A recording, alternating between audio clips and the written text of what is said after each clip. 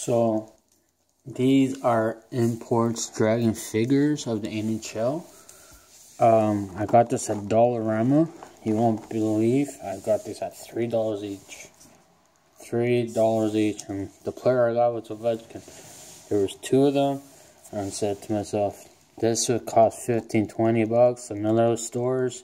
I gotta get it, right? So I got it. There you go. $3 NHL figures and 2 Hot Wheel cars. Now this is about $30 in value, so 30 of each, can't go wrong, for $3 each at Dollarama. He's gonna hit Gretzky's all-time goals. He's gonna be #1 probably. It's getting there. He's on pace, but he has to continue to play.